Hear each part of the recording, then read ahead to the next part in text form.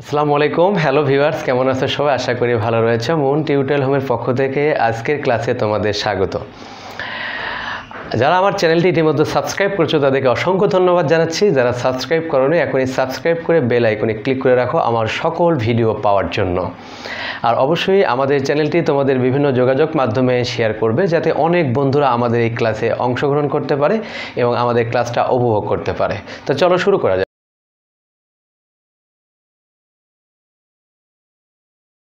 আজকে আমরা পড়ব হচ্ছে ইলেকট্রন বিন্যাস এবং পর্যায় সারণীতে মৌলসমূহের অবস্থান নির্ণয় সম্পর্কে। অর্থাৎ একটা মৌলের কিভাবে আমরা ইলেকট্রন বিন্যাস করব এবং পর্যায় সারণীতে মৌলটি কত নম্বর গ্রুপ বা পর্যায়ে অবস্থিত সেটি জানার চেষ্টা করব। প্রথমে আমরা জানার চেষ্টা করব ইলেকট্রন বিন্যাস।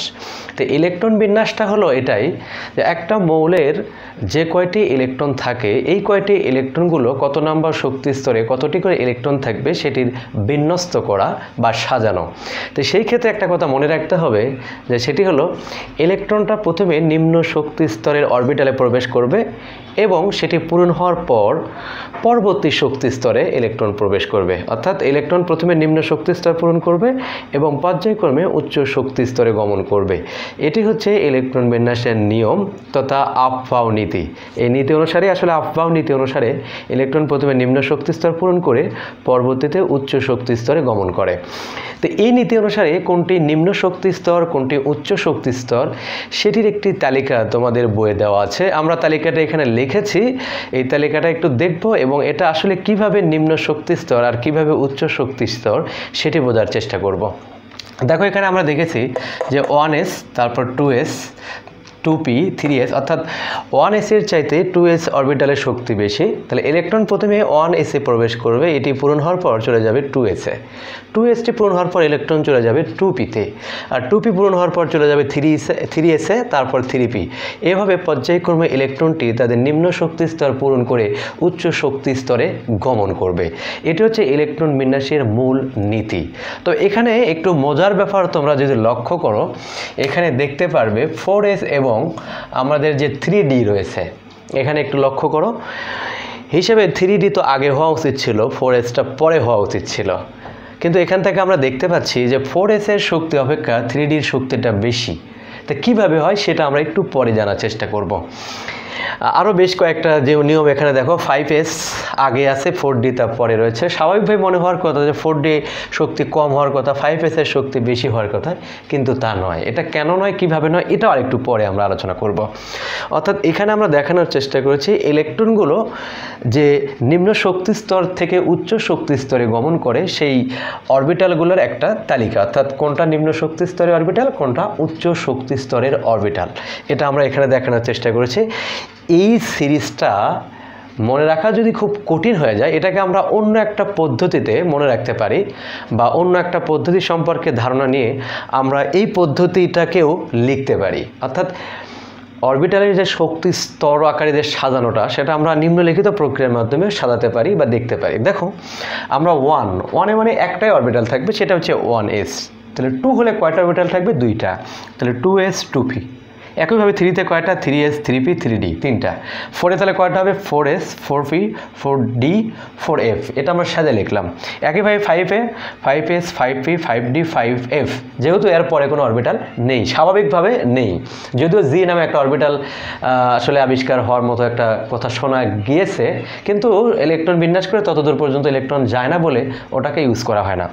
এরপরে আমাদের দেখো 6x 6p 6d অর্থাৎ 5f এর পর থেকে আমরা একটি করে অরবিটাল কমে নিয়ে এসেছি। দেখো 6 এর ক্ষেত্রে লিখছি আমরা 6x 6p 6d। একইভাবে যদি আমি সপ্তমে চলে যাই অর্থাৎ 7এ, দেখো আরেকটি অরবিটাল কমে যাবে, সেটা হবে 7s 7p। আরেকটি জায়গায় আসলে হবে হচ্ছে 8s, মানে আরেকটি অরবিটাল কমে গেছে। আসলে এইটুকু লেখার পিছনে কারণ হচ্ছে যে আমাদের যে কয়টি অর্থাৎ 118টি যে মৌল আবিষ্কার হয়েছে সেগুলোর ইলেকট্রন বিন্যাস করতে গেলে এতটুকুর বেশি আর লাগে না, এই জন্যে আর ধাপগুলো এখানে দেখানো হয়নি। তো এইদিকে দেখো আমরা যদি একটু ক্রস একটা চিহ্ন দিই, দেখো এস থেকে একটা ক্রস দিলাম, অর্থাৎ ইলেকট্রনটা আগে এসে প্রবেশ করবে। যখন আমার এই যে তীর চিহ্ন, যেটা অ্যারো চিহ্ন আর কি, ক্রস বলবো না ঠিক, সরি, অ্যারো চিহ্ন, তো অ্যারো চিহ্ন এখানে শেষ হয়ে গেল। তারপরে থেকে চলে যাবে পরবর্তী অ্যারো যেখান থেকে শুরু, অর্থাৎ 2s-এ। দেখো 2s-এ এসে যে আমাদের অ্যারো চিহ্নটা শেষ হলে পরবর্তী যেখান থেকে শুরু সেখানে চলে যাবে, তাহলে 2p-তে যাবে, তারপরে যাবে 3s। দেখো 3s-এ আমাদের অ্যারোটা শেষ হয়ে গিয়েছে, তাহলে চলে যাবে কোথায়, 3p-তে, সেখান থেকে যাবে 4s। একইভাবে দেখো সেখান থেকে যাবে 3d, এখান থেকে শেষ হবে 5s-এ, এভাবে পর্যায়ক্রমে 5d-তে আবার চলে যাবে 6s-এ, অর্থাৎ অ্যারো যেখানে শেষ আবার পরবর্তী স্তরে যেখান থেকে শুরু। এইভাবে যদি আমরা একটা অ্যারো আঁকাই তাহলে এখানকার এখানকার অরবিটালের যে শক্তি মাত্রা আমরা বোঝাচ্ছি, অর্থাৎ ছোট থেকে বড়, এইভাবে ক্রস করে আঁকানোর পরে যদি আমরা এখানে লিখি তাহলে এই জিনিসটাই কিন্তু এখানে দাঁড়ায়। দেখো এখানে 1s আছে, এখানে 1s, দেখো 1s এর পরে কোনটা, 2s, এখানে 2s, তারপর 2p, দেখো 2p আসছে, তারপর 3s আসছে। দেখো একইভাবে যে আমি একটু নিচের দিকে দেখানোর চেষ্টা করি, দেখো 6d-তে চলে যাও, এই দেখো 6d-র পরে এখানে কে আছে, 7p, দেখো 7p হবে, আর 7p-র পরে কোনটা, 8s, দেখো এখানে হয়েছে 8s। অর্থাৎ কেউ যদি এই সিরিজটাকে মনে রাখতে না পারো সেক্ষেত্রে তুমি নিম্নলিখিত পদ্ধতি প্রয়োগ করেও এই সিরিজটাকে সহজে আয়ত্তে আনতে পারো। তো এইবার আমরা একটু সিরিজটা দুটো নিয়ে একটু আলোচনা করেছি এবং বুঝতে চেষ্টা করেছি যে কোনটি নিম্ন শক্তি স্তর এবং কোনটি উচ্চ শক্তি স্তর, অর্থাৎ ইলেকট্রন কোথায় আগে প্রবেশ করবে সেটা পূরণ করার পর কোথায় যাবে সেটা আমরা এখানে দেখার চেষ্টা করেছি। তবে এখানে আমাদের যে মজার বিষয়টা আমরা একটু আগে বলি নাই, যেটা এই যে 5s 4d বা 4s 3d, এখানে কোনটি বড় কোনটি ছোট, এটা আমরা আসলে কিভাবে বুঝবো?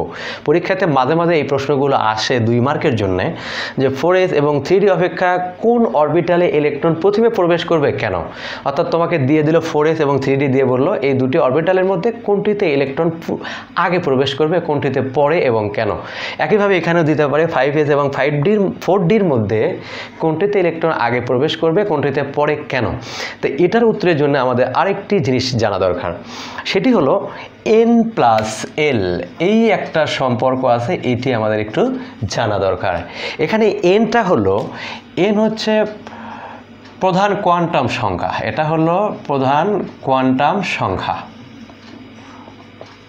এটা হচ্ছে প্রধান কোয়ান্টাম সংখ্যা বা nকে আমরা এরা বলে থাকি যে মেইন কোয়ান্টাম সংখ্যা, অর্থাৎ প্রধান কোয়ান্টাম সংখ্যা আমরা এটাকে বলি আর কি n। এরপর আছে l, এটাকে প্রধান কোয়ান্টাম সংখ্যা বা প্রধান শক্তি স্তর, nটা হচ্ছে প্রধান কোয়ান্টাম সংখ্যা বা প্রধান শক্তি স্তর। এরপর আছে lটা হচ্ছে এজিমুথাল কোয়ান্টাম সংখ্যা বা সহকারী কোয়ান্টাম সংখ্যা। n দ্বারা সাধারণত আমরা এই যে সামনের যে অক্ষরগুলো 5 4 3 2 এগুলো দেখতে পাচ্ছ, এগুলো আসলে n, প্রধান কোয়ান্টাম সংখ্যা বা প্রধান শক্তি স্তর। আর lটা হবে এই যে আমরা s p d f এগুলো দেখতে পাচ্ছি, এগুলো আসলে উপশক্তি স্তর বা l। তার মানে l বলতে আসলে কিন্তু আমরা বোঝানোর চেষ্টা করছি s p d f, আর n হচ্ছে কি আমাদের ওই যে 1 2 3 এই যে পূর্ণ সংখ্যাগুলো বামে রয়েছে সেটি আমরা দেখার চেষ্টা করেছি। তো l এর মান যখন 0 হয়, তখন l যখন হবে আমাদের 0 তখন হবে s অরবিটাল, আর l এর মান যদি হয় 1 তখন হবে p অরবিটাল, আর l যদি হয় 2 তখন হবে d অরবিটাল। একইভাবে l যদি হয় 3 তখন হবে f অরবিটাল। অর্থাৎ এইভাবে l এর মান অনুপাতে অরবিটাল হয়। এই ক্ষেত্রে আমরা বোঝার সুবিধার জন্য আরেকটি কথা বলে থাকি অনেক সময়, সেটা হচ্ছে s এর একটা মান যদি আমি চিন্তা করি, তাহলে ধরো এখানে l যেহেতু 0 হলে s হয়, তাহলে আমি ধরলাম s হচ্ছে 0, যেহেতু l 1 হলে p হয় তাহলে p সমান সমান ধরলাম 1, যেহেতু l 2 হলে d হয় তাহলে d সমান সমান ধরলাম 2, l 3 হলে যেহেতু f হয় তাহলে f সমান সমান আমরা ধরলাম কি 3। এই মানগুলো নিয়ে যদি আমি একটু চিন্তা করতে চাই তাহলে এই জিনিসটা বোঝা আমাদের জন্য আরও একটু সহজ হয়ে যায়। যেমন দেখো এখানে 4s এবং 3dর মধ্যে কোনটি বড় বা কোনটি শক্তি বেশি সেটা আমরা একটু জানার চেষ্টা করি এই সূত্রটা অ্যাপ্লাই করে। আমরা এখানে বলে রেখেছিলাম যে n+l এর মান যার বেশি সেটা হচ্ছে উচ্চ শক্তি স্তরের অরবিটাল, আর যার n+l এর মান কম সেটি হলো নিম্ন শক্তি স্তরের অরবিটাল। তাহলে আমরা এই দুটার মধ্যে একটু দেখার চেষ্টা করি কোনটি উচ্চ শক্তি স্তরের অরবিটাল এবং কোনটি নিম্ন শক্তি স্তরের অরবিটাল, তাহলে আমরা বুঝতে পারবো কেন 4s আগে ইলেকট্রন যাবে 3d তে পরে যাবে। এটা একটু দেখবো আমরা। দেখো এখানে এন বলতে বোঝানো হচ্ছে কোনটি 4, তাহলে আমি যদি এখানে এন এর পরিবর্তে কি লিখলাম 4।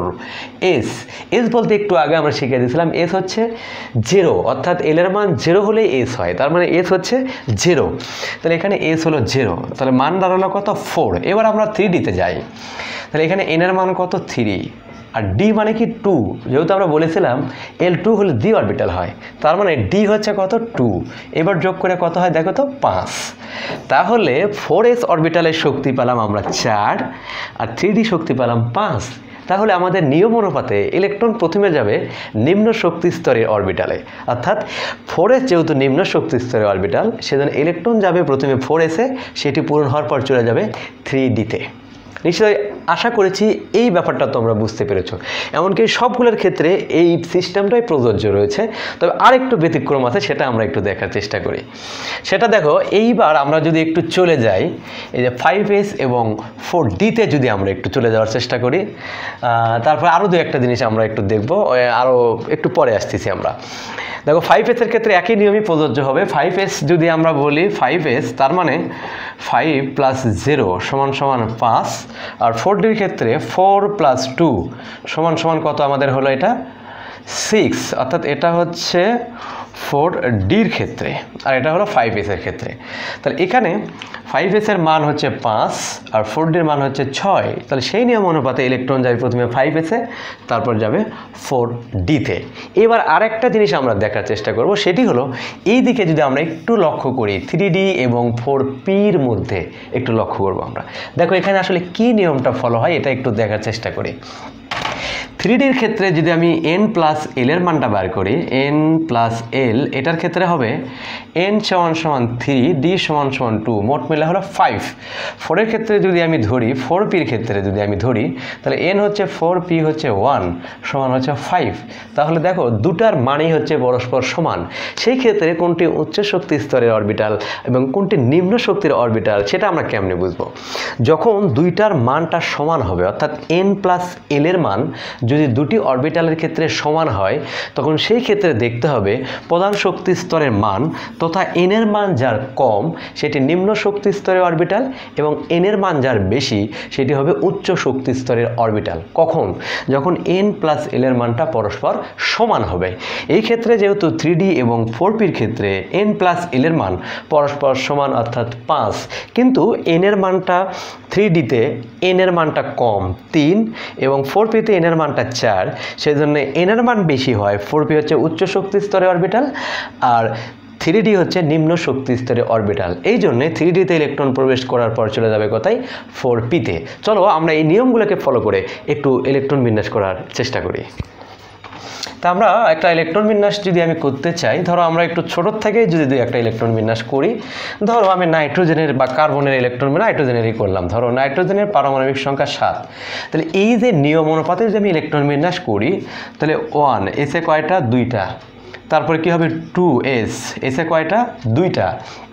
তারপরে কি? 2p। দেখো আমার s অরবিটাল পূরণ করার পরে, অর্থাৎ 1s অরবিটাল পূরণ করার পরে ইলেকট্রন যাবে কোথায়? 2s-এ। তাহলে 4টা হয়ে গেল। এবার 2p-তে চলে যাবে। ইলেকট্রন থাকলো কয়টা আমাদের? 2 দিয়ে 4টা আর 3টা। তাহলে ইলেকট্রন এবার নাইট্রোজেন হয়ে গেল কত? 7। এখানে আরেকটি মজার কথা, যদিও তোমাদের এখনও বলা হয়নি, অনেকে জানোই, তারপর আরেকবার একটু মনে করে দিই যারা জানো না তাদের জন্য। এসে সর্বোচ্চ ইলেকট্রন ধরবে 2টা, পিতে সর্বোচ্চ ইলেকট্রন ধরবে 6টা, ডিতে সর্বোচ্চ ইলেকট্রন ধরবে 10টা, এফে সর্বোচ্চ ইলেকট্রন ধরবে 14টা। অর্থাৎ এরা এই কয়টি করে ইলেকট্রন সর্বোচ্চ ধারণ করতে পারে। এই কয়টি ইলেকট্রন দিয়ে পূরণ হওয়ার পর স্বাভাবিকভাবে ইলেকট্রন পরবর্তী অরবিটালে চলে যাবে। এই জন্যে 1s-এ যেহেতু s-এর সর্বোচ্চ ইলেকট্রন ধারণ ক্ষমতা 2টি, সেজন্য 2টি ইলেকট্রন পূরণ হওয়ার পর চলে গেল 2s-এ, যারও ইলেকট্রন ধারণ ক্ষমতা 2টি, এটি পূরণ করার পর চলে গেল 2p-তে। যেহেতু ইলেকট্রন আমার 7টার মধ্যে 4টা এখানে শেষ হয়েছে, বাকি 3টা কোথায় বসলো? 2p-তে। বুঝতে পেরেছ নিশ্চয়ই এটা। এরপরে আমরা আরেকটু ইলেকট্রন বিন্যাস করি, আরেকটু বড় ইলেকট্রন বিন্যাস যদি আমি একটু করতে চাই। ধরো আমি সোডিয়াম দিলাম, তাহলে সোডিয়ামের পারমাণবিক সংখ্যা আমরা জানি 11, তাহলে এটি কি হবে? 1s2, 2s2, 2p6, 3s1 কেমনে হয় দেখো একটি ইলেকট্রন এখানে 1s এ দুইটি পূরণ করার পর চলে গেল 2s এ সেটি দুটি ইলেকট্রন পূরণ করার পর চলে গেল 2p তে p ইলেকট্রন ধারণ ক্ষমতা যেহেতু 6 এটি গ্রহণ করার পরে চলে যাবে বাকি আরেকটি ইলেকট্রন ছিল সেটি চলে গেল কোথায় 3s এ বুঝতে পেরেছো নিশ্চয়ই এরপর আমরা আরেকটু কথাতে চলে যাব সেটা আরেকটু বড়তে চলে যায় আমরা চলে যাব পটাশিয়ামের ইলেকট্রন বিন্যাস 19 চলো পটাশিয়ামের পারমাণবিক সংখ্যা 19 এর ইলেকট্রন বিন্যাস যদি করি আমাদের দাঁড়ায় 1s2 2s2 2p6 3s2 3p6 দেখো 3p এর পরে আমাদের অরবিটাল কি রয়েছে 3p এর পরে 3p এর পরে কিন্তু আছে 4s এখানে 3d কিন্তু নেই তবে তুমি যদি মনে করো আমরা আচ্ছা এক মিনিট একটু লিখি আমরা 4s1 তাহলে ইলেকট্রন চলে গেল দেখো কোথায় যেহেতু আমাদের 3d তে ইলেকট্রন যাবে না 4s পূরণ না হওয়া পর্যন্ত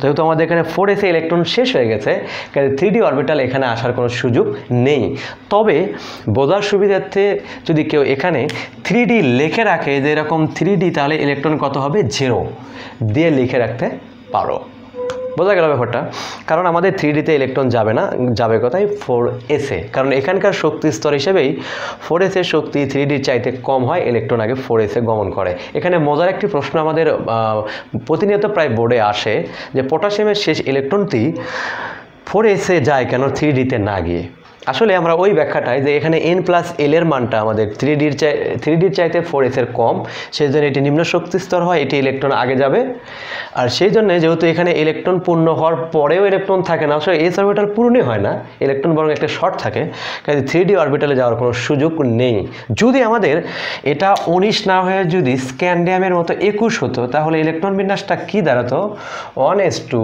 2s2 2p6 3s2 3p6 দেখো এখানে হলো 6 থেকে 10 10 দিয়ে 12 আর 6 18 এখন ইলেকট্রন হবে কতটি আমার 21টি এখানে একটা কথা আমাদের একটু জানা দরকার আমি যদি এই নিয়মটাকে ফলো করে লিখি তাহলে এখানে হওয়ার কথা 4s2 20টা এবং 3d1 এই হলো 21টা এভাবে লেখা যাবে এই নিয়ম অনুপাতে কিন্তু তুমি যদি এই হিসাবটাকে লিখতে যাও তাহলে গ্রুপ এবং পর্যায় নির্ণয় ক্ষেত্রে তুমি একটু সামান্য ঝামেলার মুখোমুখি হতে পারো সেই জন্য আমরা জানি ইলেকট্রন তো আগে 4s এই গমন করবে 3d তে পরে যাবে কিন্তু আমাদের গ্রুপ এবং পর্যায় নির্ণয়ের সুবিধার্থে আমরা এই সিরিয়ালটাকে একটু সাজিয়ে লিখব অর্থাৎ এখানে আমরা 3p এর পরে এভাবে না লিখে আমরা লিখব 3d4s তুমি ইলেকট্রনটা আগে এসেই ধরো দিয়ে দিছো যে s পূরণ করছে দুইটা আর বাকি ইলেকট্রন কোথায় গেছে d তে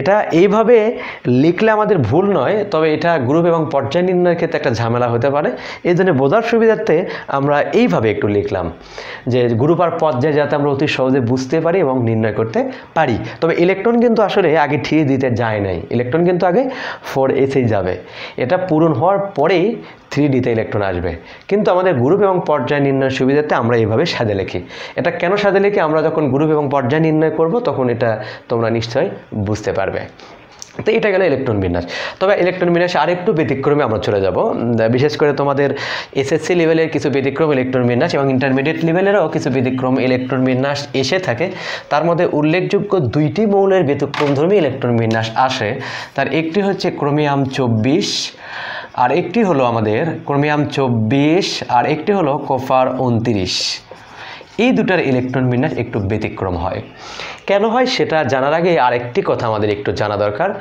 সেটা হলো কোন একটি অরবিটালের যে ইলেকট্রন ধারণ ক্ষমতা সেই ইলেকট্রন দ্বারা পরিপূর্ণ ইলেকট্রন বিন্যাস বা অর্ধপূর্ণ ইলেকট্রন বিন্যাসটা অধিক সুস্থিতিশীলতা প্রদর্শন করে বা স্থায়িত্ব প্রদর্শন করে যেমন আমার পিতে ইলেকট্রন ধারণ ক্ষমতা 6টি তাহলে p6 বা p3 অর্ধেক হলে কি হয় p3 এই দুটি ইলেকট্রন বিন্যাসটা p1 বা p2 বা p4 অপেক্ষা অধিক সুস্থিতিশীল একইভাবে d অরবিটালের সর্বোচ্চ ইলেকট্রন ধারণ ক্ষমতা 10টি অতএব এই d10 এবং d5 অর্থাৎ অর্ধেক অরবিটাল পূর্ণ যে ইলেকট্রন বিন্যাস এটি অধিক সুস্থিতিশীল কি অপেক্ষা 3d9 বা 3d4 বা 3d3 এগুলো অপেক্ষা 3D10 এবং 3D5 ইলেকট্রন বিন্যাসটা অধিক স্থিতিশীল। আর ইলেকট্রন বিন্যাস করার সময় স্থিতিশীলতার দিকেও একটু লক্ষ্য রাখতে হয়, অর্থাৎ যেটি অধিক সুস্থিতিশীল সেই ইলেকট্রন বিন্যাসটাই সাধারণত হয়। তো আমরা এখন এই জিনিসটা এখানে দেখানোর চেষ্টা করব। তা আমাদের ক্রোমিয়ামের যদি আমি ইলেকট্রন বিন্যাস করি, আমরা যদি স্বাভাবিকভাবে ইলেকট্রন বিন্যাস করতাম তাহলে ইলেকট্রন বিন্যাসটা এইরকমই হওয়ার কথা ছিল। 2p6 3s2 3p6, তো আমরা 3Dটা লিখলাম, এরপর লিখলাম 4s2।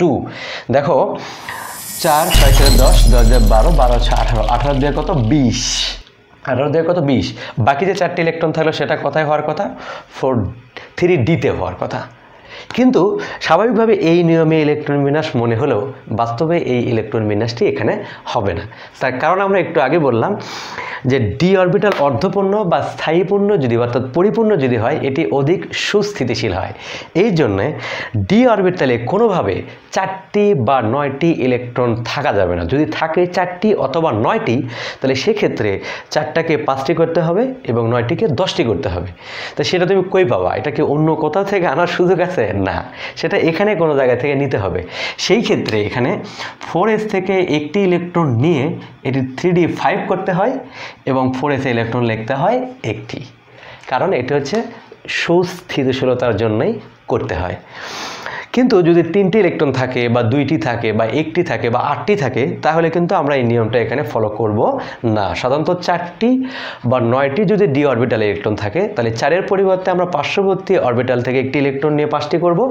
9টি থাকলেও তার পার্শ্ববর্তী অরবিটাল থেকে একটি ইলেকট্রন নিয়ে আমরা 10টি ইলেকট্রন পূর্ণ করব, যেটা আমাদের কোপারের ক্ষেত্রে প্রযোজ্য। দেখো একটু আমরা যদি ইলেকট্রন বিন্যাস করি 1s2 2s2 2p6 3s2 3p6 3Dটা আমরা একটু ফাঁকা রাখলাম, 4s2 করলাম।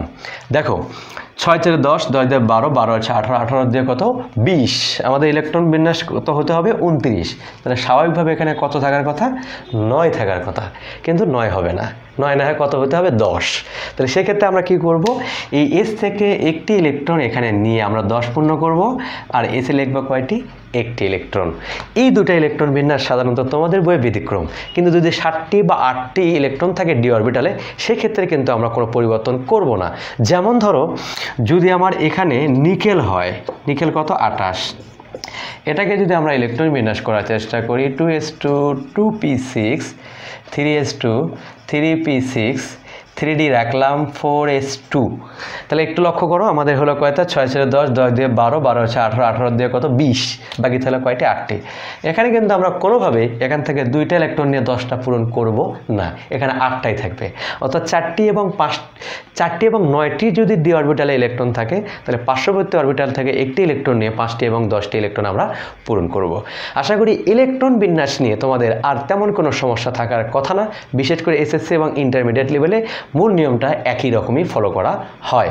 চলো এবার আমরা দেখব ইলেকট্রন বিন্যাসের সাহায্যে কিভাবে কোনো একটা মৌল পর্যায় সারণীর কত নম্বর গ্রুপ এবং কত নম্বর পর্যায়ে আছে সেটি নির্ণয় করা যায়। অতি সহজেই আমরা এটি শেখার চেষ্টা করব। চলো শুরু করা যাক। আমাদের ইলেকট্রন বিন্যাসের ক্ষেত্রে আমরা গ্রুপ নির্ণয়ের ক্ষেত্রে মাত্র কয়েকটি নিয়ম আমাদের শিখলে হবে। তার মধ্যে পর্যায় নির্ণয়টা আমরা একটু প্রথমে শিখব। কিভাবে আমরা পর্যায় নির্ণয় করব, যে কোনো একটা মৌল কত নম্বর পর্যায়ে অবস্থিত এটি আমরা কিভাবে নির্ণয় করতে পারি। এটা নির্ণয় একেবারে সহজ, একেবারে যারা ইলেকট্রন বিন্যাস করতে পারো একবার যদি একটু আমরা বলে দিই, এটা তুমি নিজেই প্রতিটা মৌলেরই পর্যায়ে অতি সহজে এখন থেকে নির্ণয় করতে পারবে। সেটি হল কোনো একটা মৌলের যদি আমি ইলেকট্রন বিন্যাস করি, ধরো সোডিয়ামের আমি ইলেকট্রন বিন্যাস করব, তাহলে 1s2 2s2 2p6 3s1, যেহেতু সোডিয়ামের পারমাণবিক সংখ্যা 11। তা আমাদের পর্যায় হলো ইলেকট্রন বিন্যাস করার পর প্রধান শক্তি স্তরের যে সর্বোচ্চ মান বা প্রধান কোয়ান্টাম সংখ্যার সর্বোচ্চ মান বা এন এর সর্বোচ্চ মান, ভালো করে বুঝো, এন এর সর্বোচ্চ মান বা প্রধান কোয়ান্টাম সংখ্যার বা প্রধান শক্তি স্তরের সর্বোচ্চ মান বা বাহিরের শক্তি স্তরের সর্বোচ্চ মান, অর্থাৎ সর্বশেষের। এখানে দেখো সর্বশেষ শক্তি স্তরের মান কত? এখানে আছে 3, অর্থাৎ এখানে যদি হিসাব করি বামের সংখ্যাগুলো কিন্তু এন, তাহলে n এর এখানে সর্বোচ্চ মান কত? এখানে n এর মান 1, এখানে 2, এখানে 2, এখানে 3, তাহলে এখানে n এর সর্বোচ্চ মান কত? 3। তাহলে পর্যায় হবে কত? তৃতীয় পর্যায়। তাহলে সোডিয়ামটা কত পর্যায়ের মৌল হচ্ছে? এটা হচ্ছে 3 নাম্বার পর্যায়ের মৌল। যে কোনো মৌলের ইলেকট্রন বিন্যাস করে n এর সর্বোচ্চ মানটাই তোমার পর্যায় নির্দেশ করবে, যে কোনো মৌলের ক্ষেত্রে যদি আমি করি। আর একটা মৌলের যদি আমি একটু দেখানোর চেষ্টা করি, ধরো আমরা দেখালাম হচ্ছে জিঙ্ক, এর পারমাণবিক সংখ্যা কত? 30। তাহলে এখানে যদি আমি ইলেকট্রন বিন্যাস করি 2s2 2p6 3s2 3p6 3d10 4s2, অর্থাৎ দেখো 6 × 10 = 12 12 18 10 28 30। তো এখানে আমরা জিঙ্কের ইলেকট্রন বিন্যাস করলাম। তো এখানে জিঙ্কের পর্যায়ে আমার বিশ্বাস তুমি এই লেকচার দেখার পর অটোমেটিক্যালি এটা বলতে পারছো যে জিঙ্ক কত নাম্বার পর্যায়ের মৌল। কারণ দেখো এখানে n এর সর্বোচ্চ মান হচ্ছে 4 হওয়ার কারণেই আমাদের এটা কয় নাম্বার পর্যায়ের মৌল হবে? 4 নাম্বার বা চতুর্থ পর্যায়ের মৌল হবে। এখানে ওই যে সেই সময় আরেকটা কথা বলে রাখছিলাম যে এই যে 3D-টা যদি আমরা পরে লিখতাম তাহলে আমাদের শেষ কক্ষপথ বা শেষ স্তরটা হচ্ছে না একটু জটিল হয়ে যেত। এই জন্য আমরা 4s-টা পরে লিখছি এবং 3D-টা আগে লিখছি, যাতে আমরা সর্বশেষ প্রধান শক্তি স্তরটাকে অতি সহজেই চিহ্নিত করতে পারি। যদি আমরা এখানে যদি লিখতাম 4s, পরে যদি 3D লিখতাম, তাহলে অনেকে ভুল করে ওই 3D-টাকেই সর্বশেষ শক্তি স্তর মনে করে n এর মান 3 ধরে তার পর্যায় নির্ণয় করত, যেটি আসলে ভুল হয়ে যেত। আশা করি এটি বুঝতে পেরেছো। আসলে পর্যায় নির্ণয়ের এই একটাই মাত্র নিয়ম, আর কোনো নিয়ম নাই। এবার চলে যাবো আমরা গ্রুপ নির্ণয়ে। গ্রুপ নির্ণয়ে গেলে মোটামুটিভাবে 4টা নিয়ম আমাদের ফলো করতে হয় গ্রুপ নির্ণয়ের ক্ষেত্রে। একদম প্রথম যে নিয়মটা আমরা একটু দেখব, প্রথম নিয়মটা হলো কোনো একটা মৌলের ইলেকট্রন বিন্যাস করার পর সর্বশেষ শক্তি স্তরে যদি শুধু s অরবিটাল থাকে। কি অরবিটাল? শুধু s অরবিটাল।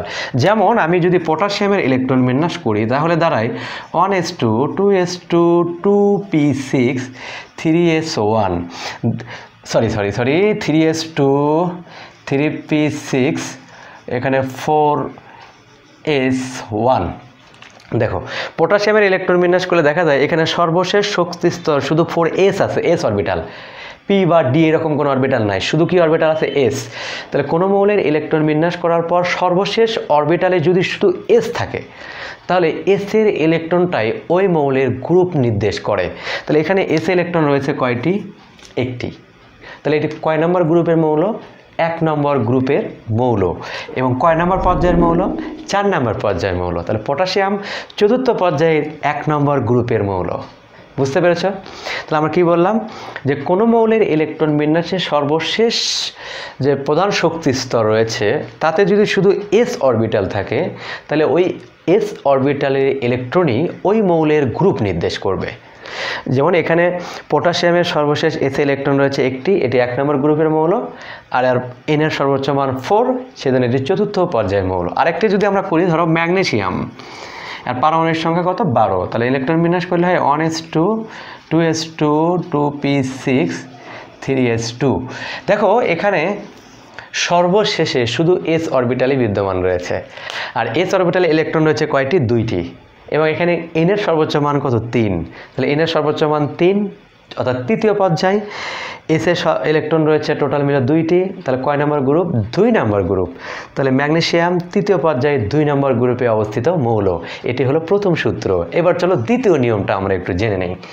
দ্বিতীয় নিয়মটা হলো যদি আমাদের s সর্বশেষে যদি s এবং p অরবিটাল থাকে, s এবং কি? p orbital. s এবং যদি p অরবিটাল থাকে সেক্ষেত্রে s এবং p অরবিটালের ইলেকট্রনের সাথে 10 যুক্ত করে গ্রুপ নির্ণয় করতে হয়। আরেকবার, কোনো মৌলের ইলেকট্রন বিন্যাস করার পর যদি সর্বশেষ শক্তি স্তরে s এবং p অরবিটাল থাকে তাহলে তাদের ক্ষেত্রে s এবং p অরবিটালের ইলেকট্রনের সাথে 10 যোগ করে গ্রুপ নির্ণয় করতে হয়। যেমন অ্যালুমিনিয়াম, আর পারমাণবিক সংখ্যা কত? আমরা জানি 13। তাহলে 13 পারমাণবিক সংখ্যা যদি হয় তাহলে সেই ক্ষেত্রে ইলেকট্রন বিন্যাস করলে দাঁড়ায় 1s2 2s2 2p6 3s2 3p1। দেখো সর্বশেষ শক্তি স্তর। অনেকে আরেকটা কথা আবার একটু বলে রাখা দরকার, সেটা হলো সর্বশেষ শক্তি স্তর বলতে আসলে কি বোঝায়। এনের যেটা সর্বোচ্চ মান, সেই এনের সর্বোচ্চ মানগুলোর মধ্যে যতগুলো ইলেকট্রন থাকে, দেখো এনের সর্বোচ্চ মান কত, 3, তাহলে এটাও 3 এটাও 3, তাহলে এই টোটাল মিলেই কিন্তু এখানে সর্বোচ্চ শক্তি স্তর বা সর্বশেষ শক্তি স্তর। এটা একটু মনে রাখতে হবে, অনেকে শুধু এটা ধরবে। আসলে এনের সর্বোচ্চ যে মান, সেই মানে যতগুলো ইলেকট্রন থাকবে সেটা হচ্ছে সর্বশেষ শক্তি স্তরের ইলেকট্রন। এনের সর্বোচ্চ মান 3, এটাও 3, তাহলে এই 3 এবং এই 3-এ যতগুলো ইলেকট্রন রয়েছে সেটা হচ্ছে সর্বশেষ শক্তি স্তরের ইলেকট্রন। দেখো এখানে এসে রয়েছে 2টি ইলেকট্রন, পিতে রয়েছে 1টি ইলেকট্রন, ইলেকট্রন কত, 3টি।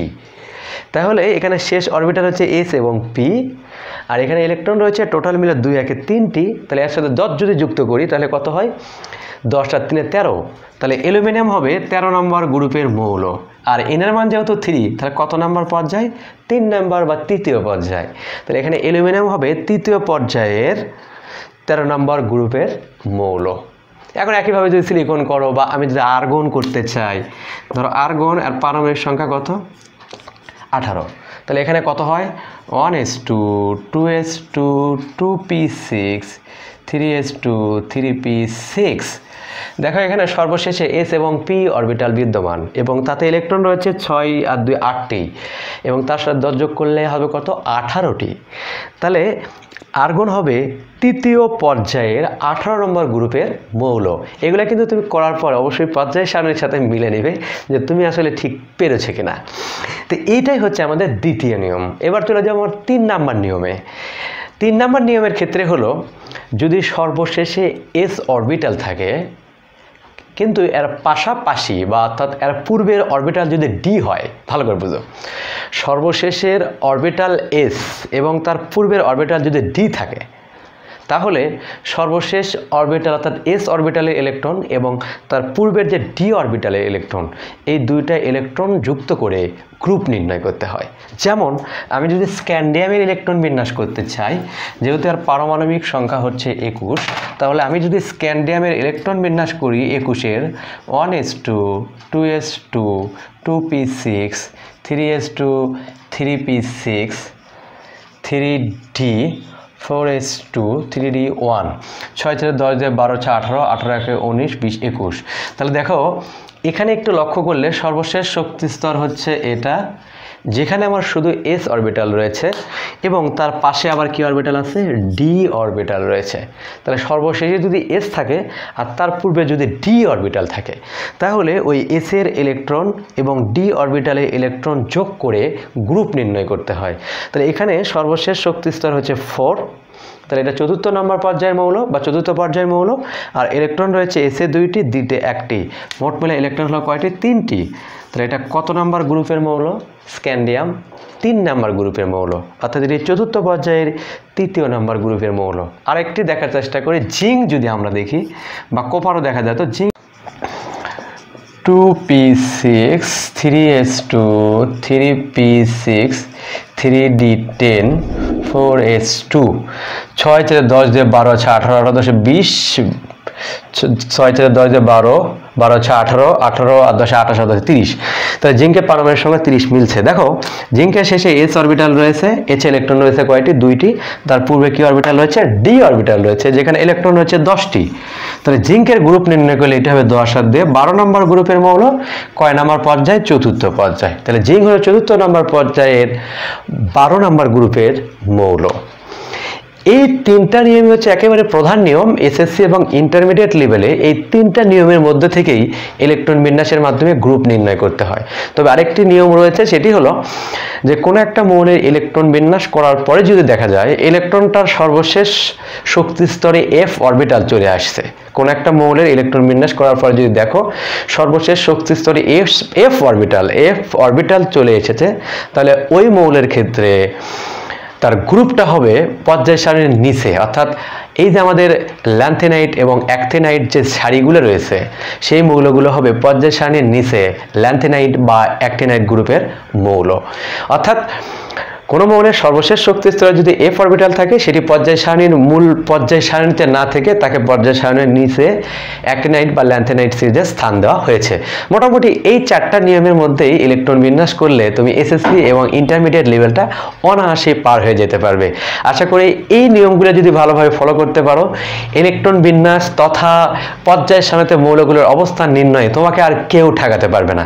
যদি আমার এই লেকচারটা একটু ভালো লেগে থাকে অবশ্যই আমাদের চ্যানেলটি আবার বলছি সাবস্ক্রাইব করবে, শেয়ার করবে, লাইক দিবে এবং বন্ধুদের মধ্যে এই চ্যানেলের লিঙ্কটি বারবার শেয়ার করতে বলছি, আসলে একই কথা বারবার হয়ে যায়, এটা করবে আর কি। আর কোন ধরনের ভিডিওগুলো তোমরা দেখতে চাও আমরা চেষ্টা করব সেই ধরনের ভিডিওগুলো আগেই আপলোড করতে। ভালো থাকো, সুস্থ থাকো, আল্লাহ হাফেজ, আসসালামু আলাইকুম।